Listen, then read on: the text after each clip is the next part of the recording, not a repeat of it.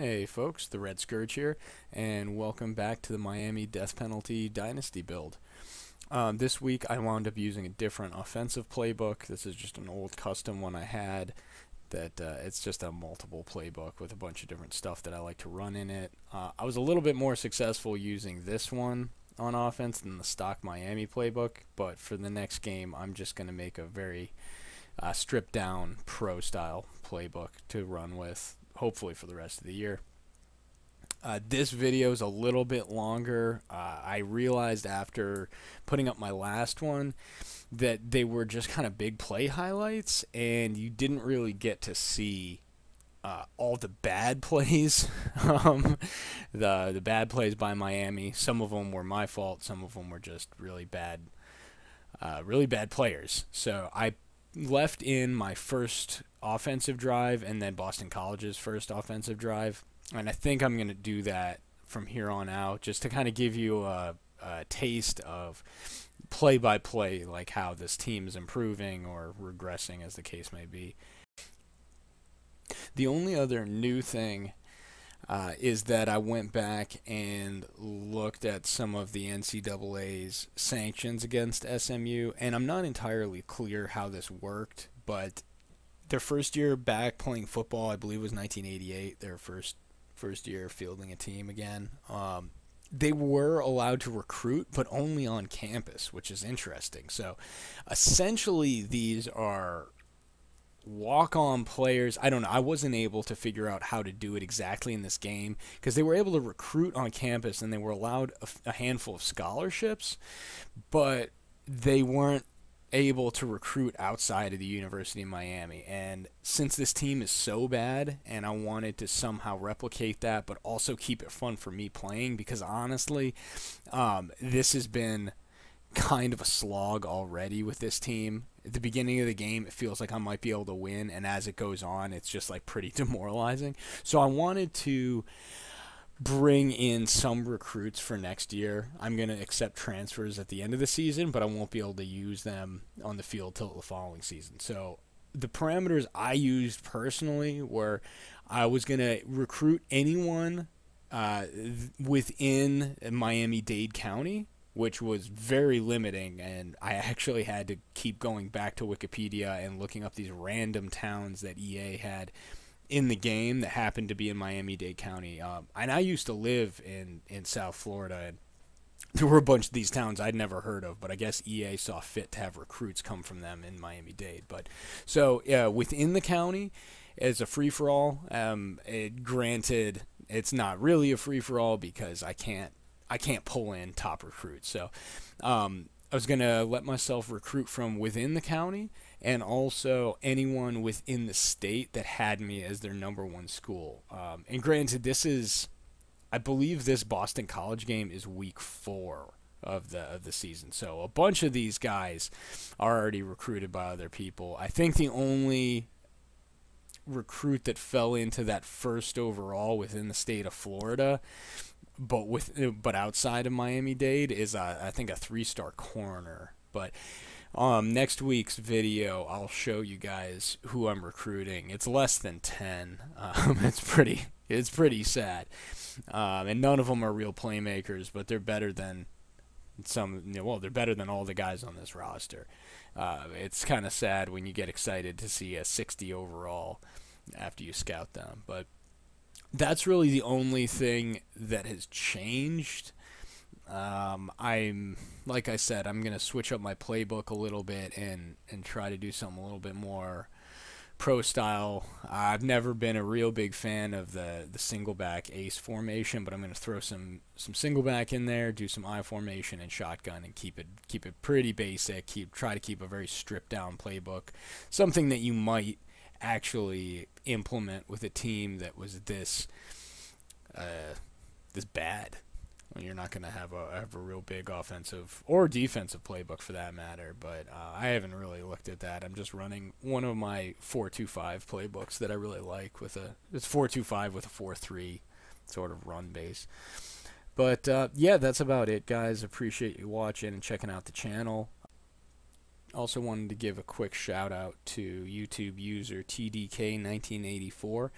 In an earlier video when I was explaining the setup to this dynasty, I had mentioned that SMU stayed in the Big 8 conference after the death penalty when they came back to play football. He's right in correcting me. It was actually the old Southwest Conference.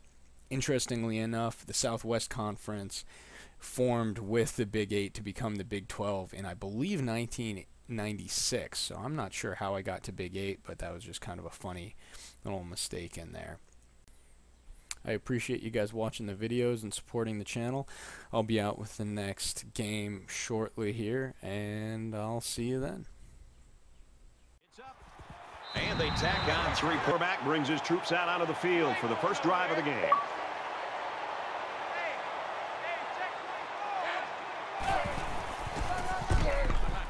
Hands it to the back. Across midfield. Inside the 30. The 10. Touchdown, Boston College.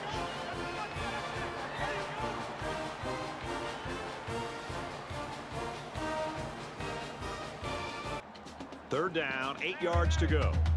Ball on the 28.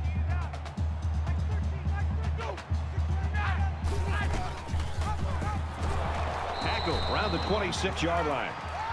That's a loss of 2 yards on the play. That'll make it 4th and 10.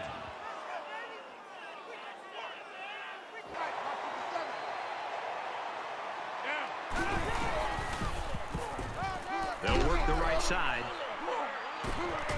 He's at the 30. He's at the 20. And he's finally knocked out of bounds. It's 1st and 10. Ball on the 16-yard line.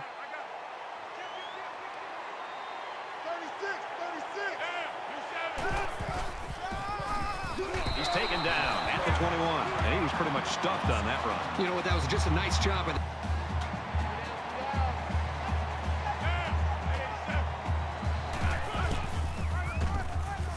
They'll work the left side. And he's tackled at the 22. Trying to get that home field advantage, and the defense is doing their best to fire up this crowd.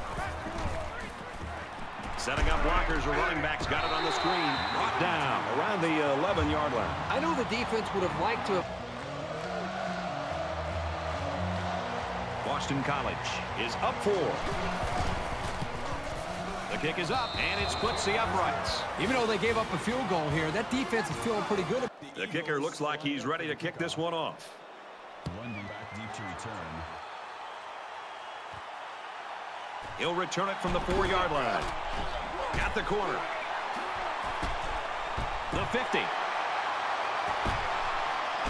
And he's brought down at the 26. That was simply a sensational return right there. For it. They're all tied in on the line here on 4th and short. Look for it on the ground, and he's not going to get there. That was a pretty makeable field goal attempt, and I think they should have.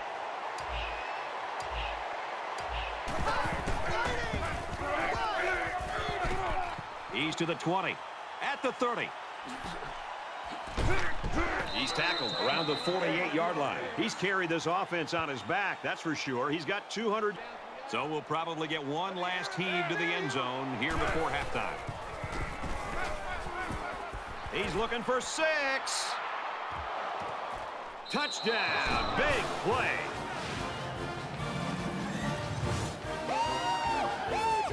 Oh, that just kills everything this defense has worked for in this first half. You can't let them score with no time left. Line. It's 2nd down.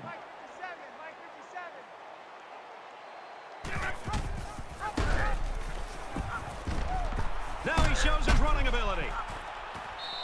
So they pick up big yards on the option keeper. I thought he was going to break that one for a touchdown. You couldn't draw that up any better.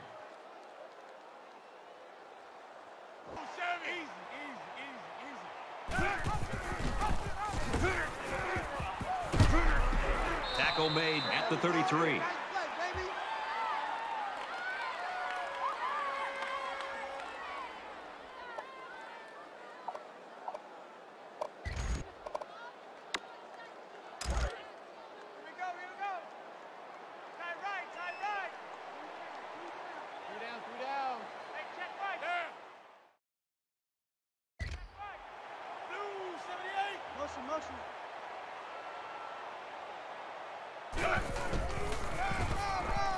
Here's a running play.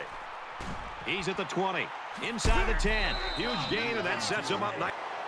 They might be coming here. Tackle just outside the goal line. Called a gain of 3 yards. That brings up 2nd and goal.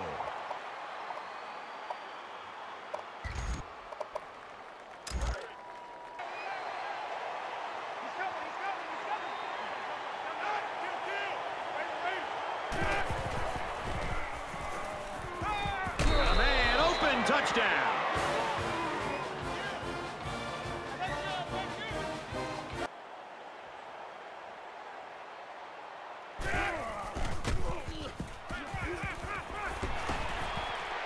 Has some daylight. Inside the 30. And they finally knock him out at the 14. Excellent execution on one side of the ball that time. And it looks to me like the defense was in a little state of confusion. Let's Pass.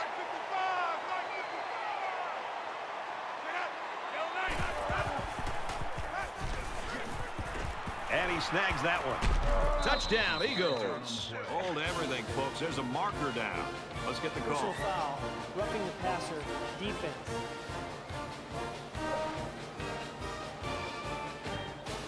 And for Wade, he's been responsible for 3 scoring.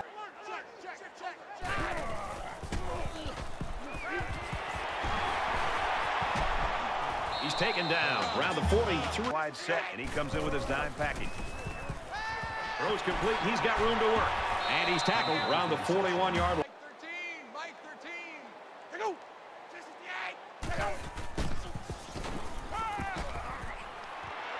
Quick throw to the tight end. He's knocked out of bounds at the 27. From the 27-yard line. 2nd down.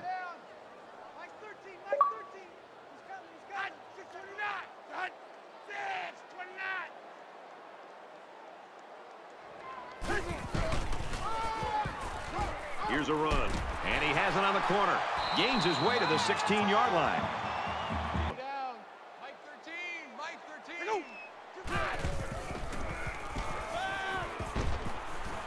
I'm pretty sure they won't win it, but they haven't quit yet.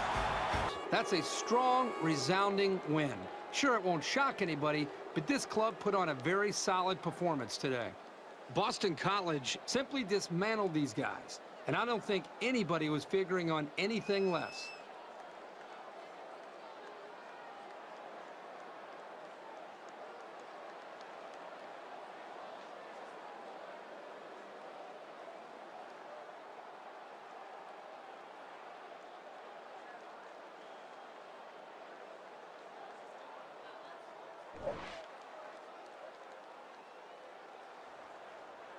For EA Sports and Kirk Herbstreit, this is Brad Nessler saying thanks for tuning in, and we'll see you next time.